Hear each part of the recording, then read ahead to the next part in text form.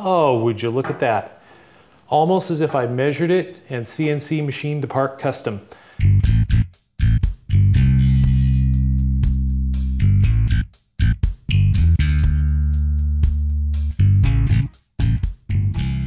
Welcome back to Cloud 42, I'm James. Well, last time we CNC machined a set of mounting feet for my squat rack. And I mentioned that I ran into one other problem when I was installing it that required the use of a CNC mill. Let's go over to the rack and I will show you the issue. So the two sides of the squat rack here are connected in two places. There's a rail that goes across down here on the floor that's bolted into both sides. And then there's a pull-up bar up here on the top that's bolted onto both sides. And when I put this pull-up bar on originally, I started running into problems where once I bolted everything down, this foot would rise up off of the platform. And it took me forever to figure out what was going on. And it turns out the problem is up here with the pull-up bar. I've got it working right now with some shims in, but I want to come up with a more permanent solution. Let me undo some bolts and show you what the issue is.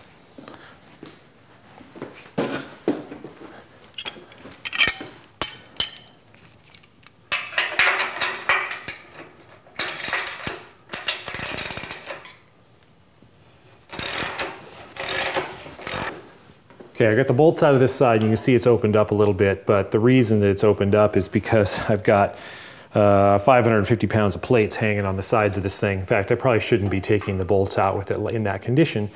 But you can see that when I squeeze it together, the bolt holes do line up. And the reason they line up right now is because I've got some brass shims over in this side. Let me take those shims out and show you how this is without them.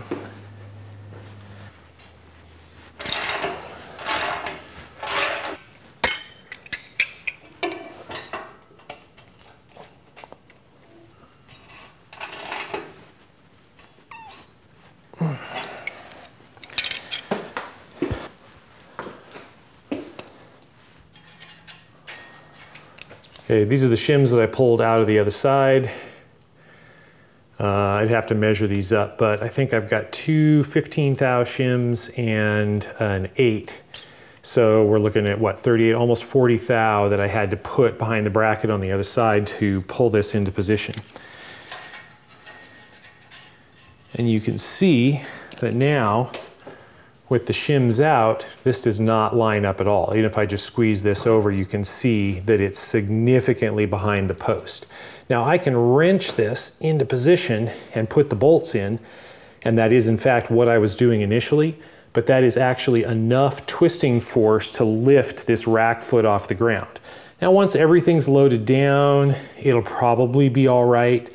But if I get to the point where I've got most of the plates off of the rack and on the squat bar and I'm crashing in after a heavy set, that foot is going to lift and it's going to pull the screws out of the plywood. And so what I need to do is get this shimmed over. Now the brass shims work, but I'd really like to do something a little bit nicer. I'd like to make a full bearing wedge to go over on the other side, and we'll make that at the CNC mill. But I need to understand what angle is needed on the wedge. So I know this is a 3-inch post and a 2-inch flange, so there should be a 1/2 inch offset. And I'm looking here at what the offset actually is, and I'm reading,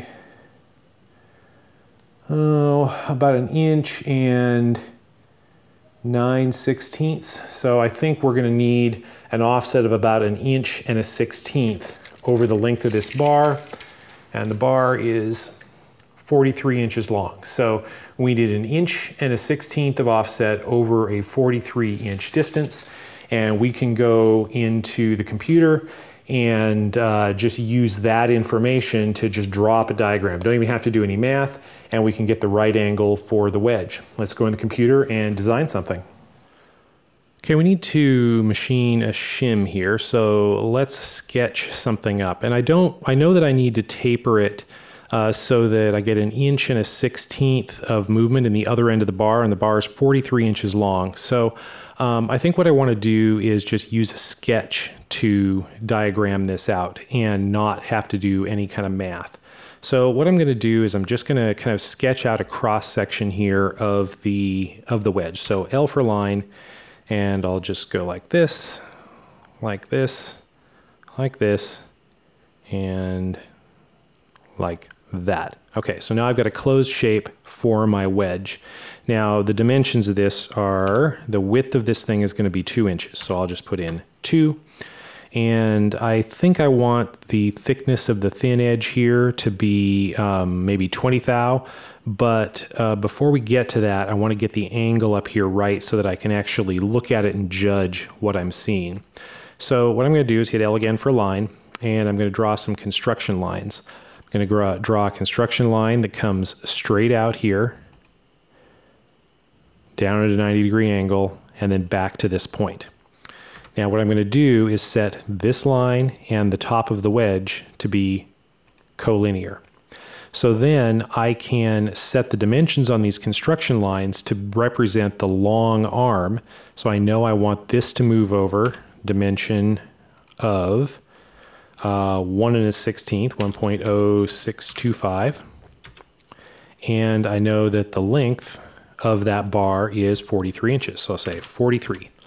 And now what that's done is, without doing any math, it's figured out what the angle of this line is, hence the angle of the line on the top of the wedge. So if out 43 inches, I want to move that over 1.063 inches, so 1 1/16, then now I have the correct dimension, or I have the correct angle for the top of the wedge. So on the thin side of the wedge, I'm going to make this 20 thou.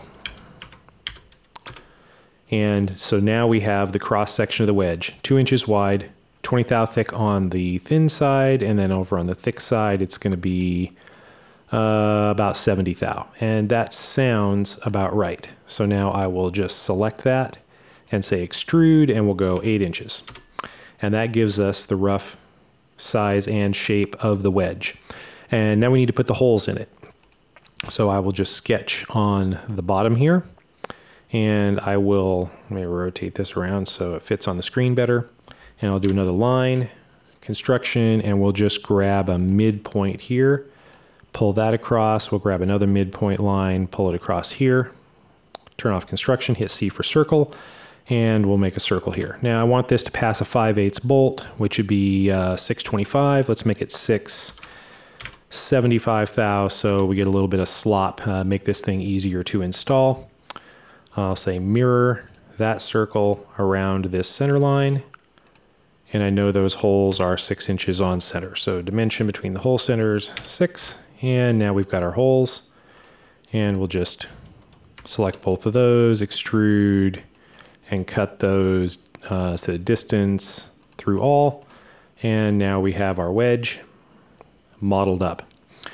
Now we need to figure out how to machine this. Now this is very thin, so there's not a good way to hold it, so I'm planning on using painter's tape and super glue.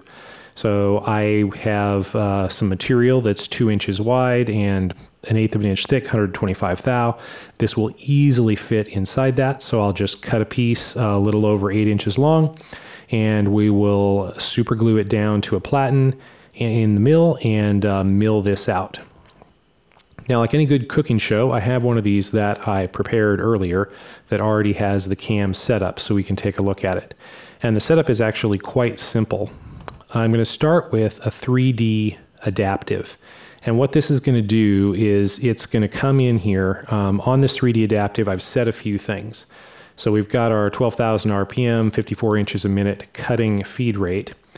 The geometry is just going to be the entire thing, stock contours, the entire thing.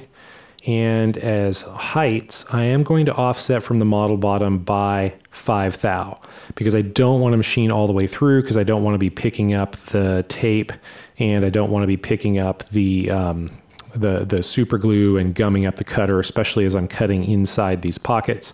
So I'll just leave 5 thou. It should leave a very thin membrane here that should be easy to punch through. And so then over here on stock to leave, I'm going to leave 10 thou, so that as we machine this top surface, those steps will be 10 thou above the finished surface. And I want to do a lot of steps so we get pretty close to the contour, so I set my fine step down here to 10 thou.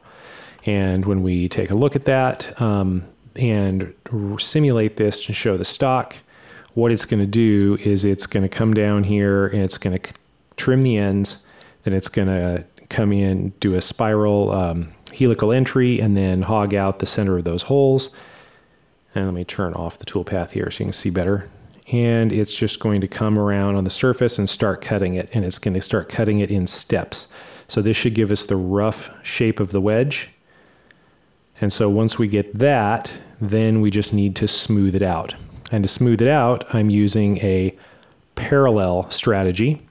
And parallel is set up with the same tool. I am going to slow the cutting feed rate down to 1 thou per tooth, 36 inches a minute, because I'm going to be climbing up this. I'm not going to be milling flat. I'm not going to be tilting the part. I'm going to actually be milling uphill. So only the front corner of the cutter is going to be making contact. So it is going to leave a slightly rough surface. And I want that as fine as possible. So I'm going to slow it down so those ripples are only 1 thou apart. If I were using a ball end mill for this or a corner radius end mill, it would be smoother. But for this application, it's just not going to matter. So I got this in here, so this is going to, on the height, it's actually going to leave nothing. So this should take out that 10 thou stock to leave that we left and leave a smooth surface on the top. And you can control the direction of this by coming in here with pass direction, and I have that set to 90 degrees because by default it was going the long direction on the part, and I want to go the short direction, so we're climbing up the hill. So I set that to 90 degrees, and I had to mess around with the direction because you have one way and other way and both ways, and other way actually gave me what I wanted.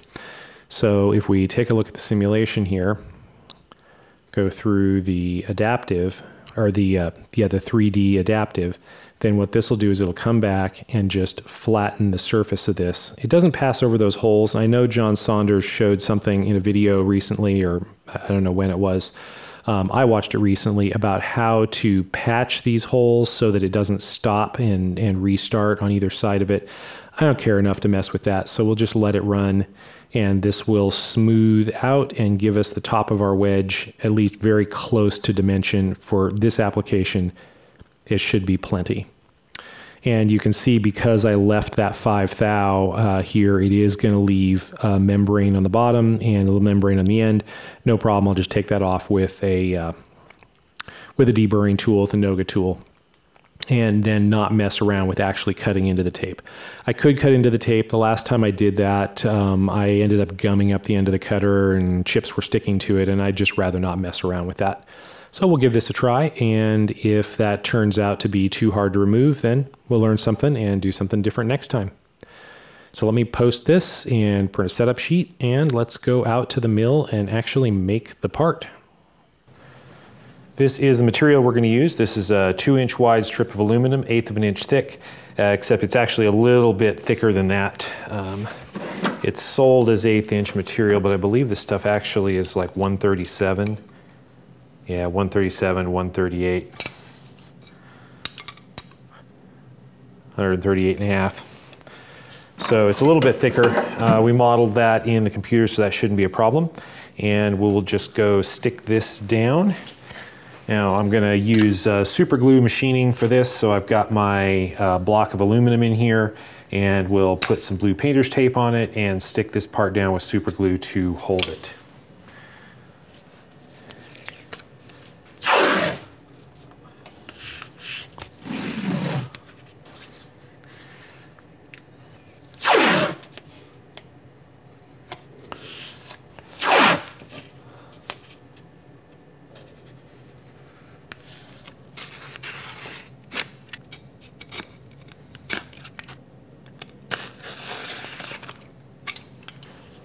Okay, I got a 246 block to use as a weight, and a 123 block to use for alignment.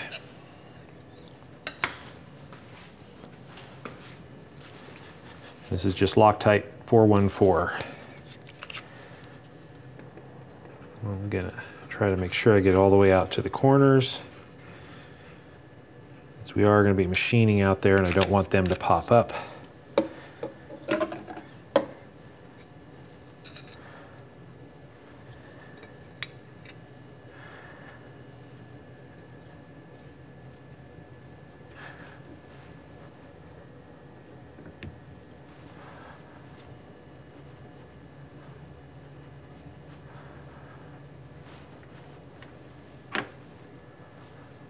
Okay.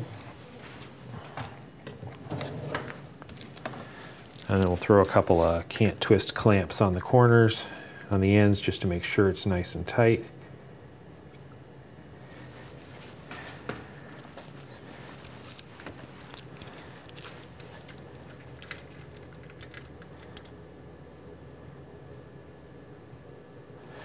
And then we'll let this sit for a few minutes to let the glue grab, and I'll be back.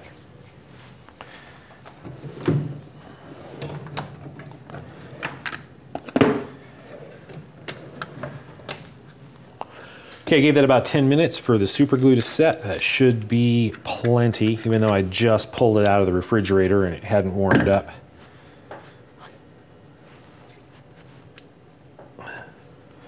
That looks and feels pretty solid to me. Okay, it looks like the 0 point is on the top in the center, so let's grab the Heimer and find that.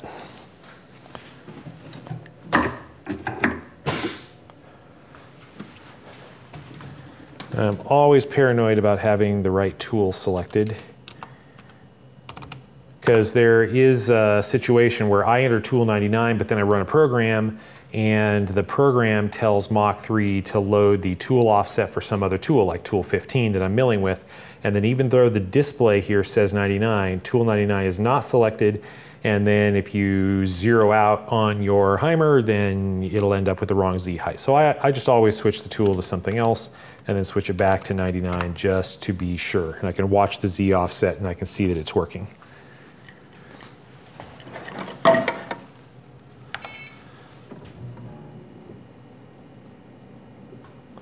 Okay, this is very close on the Z, but it's not touching, and I will just walk around and get all the edges.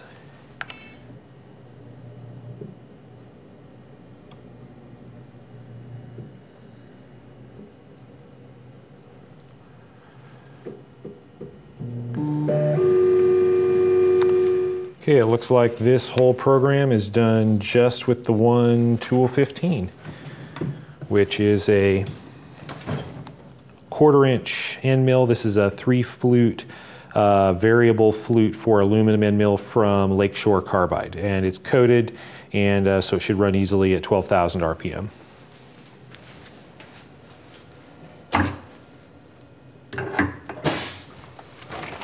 Okay, I'm going to close the curtain here a little bit because I don't want the snowstorm to be all over the shop. And let's see how this runs. This is a really thin part. It gets down to 20 thou. I've done some things as thin as 10 thou, but it starts to get kind of dicey, and so we will see how this runs.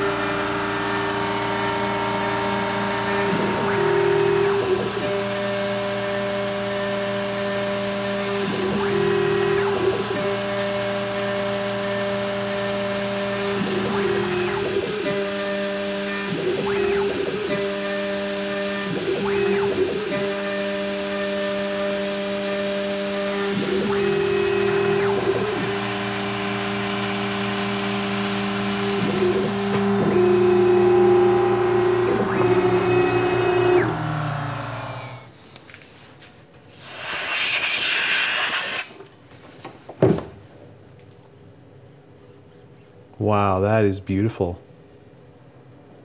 That turned out great. And we didn't break through. That was the plan. Feel a little bit of a lump there, but that's because of the way it kept restarting, so it didn't drag all the way up and across. I think John Saunders had a video recently where he showed, or somebody on NYC CNC explained how to avoid that, but this is just fine. And if it's an issue, I'll just flat file it a little bit. In fact,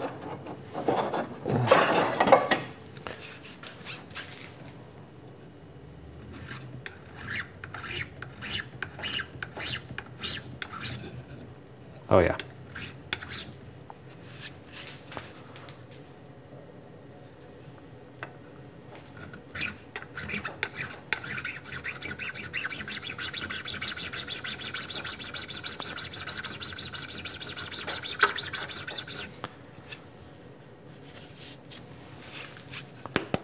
Problem solved.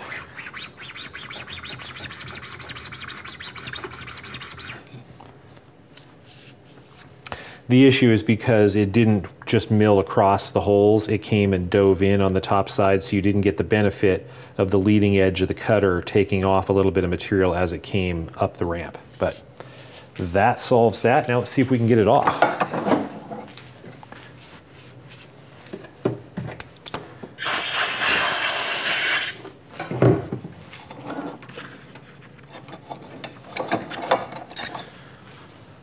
Just try using a putty knife for this, and this front edge is flexible, so I probably don't want to get under that. Oh no, it's going to be fine.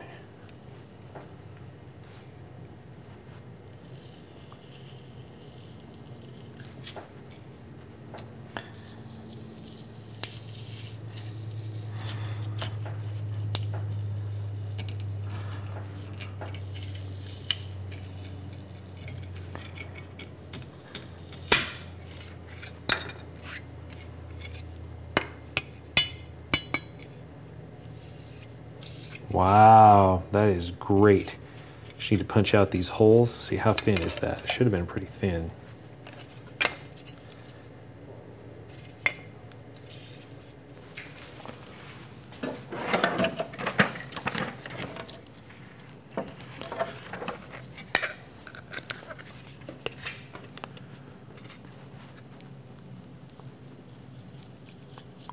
Oh yeah, there it goes.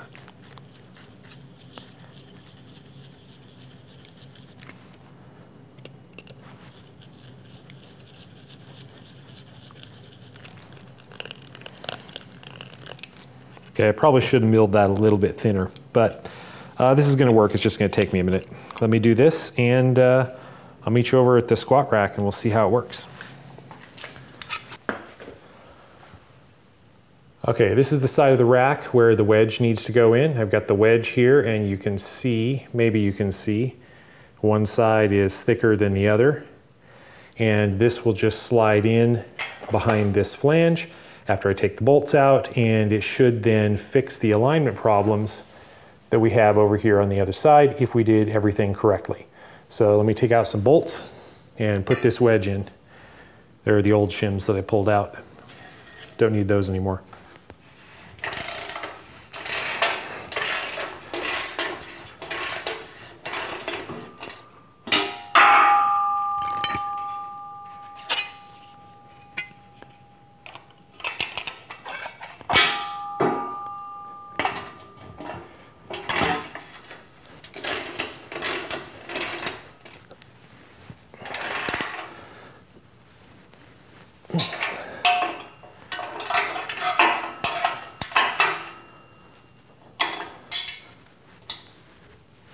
Okay, now does it line up? Oh, would you look at that.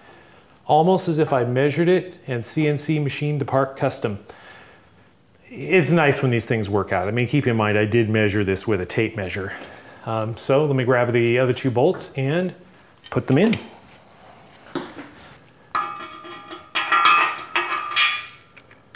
It just slides right in, don't even have to align it.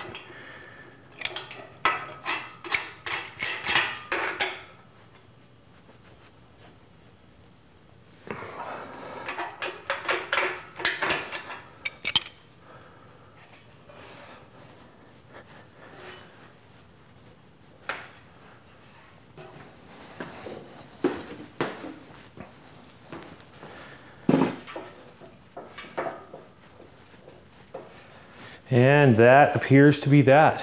Alignment wedge just goes in there. That's very nice, hardly even see it. And that solved the problem completely. It's perfectly lined up. Now, how does this kind of stuff happen? You know, yes, this is a Rogue rack. Yes, I paid, you know, retail price for it. And yeah, maybe I should expect perfection. But, you know, right now, I think we take what we can get, and maybe my expectations are too low. You know, I had a problem with one of these spotter arms. Initially, I just talked to Rogue. They immediately just shipped me another one. No questions asked. But the situation up here, this isn't as big a deal because it was easy to fix. It's just a matter of shimming. When I had this set up on carpet upstairs, I didn't even notice it. It's only when I get it down here on this platform where everything is solid that I really notice any kind of an issue.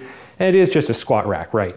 You know, I'm a machinist, or at least I play one on YouTube, but you know, it is, in the end of the day, just a squat rack. And I wanted to make it a little bit better, so I did. And it was an excuse to try a new machining technique, machining thin parts on super glue like that, and to try to machine a wedge. I'd never attempted that before. And it worked out great. Now I've got another tool to put in my toolbox. So I think that's it. I think this rack is now ready to go. If you're enjoying these videos, please give me a thumbs up. Feel free to subscribe to the channel and leave me a comment. I'd like to know what you think. Thank you for watching.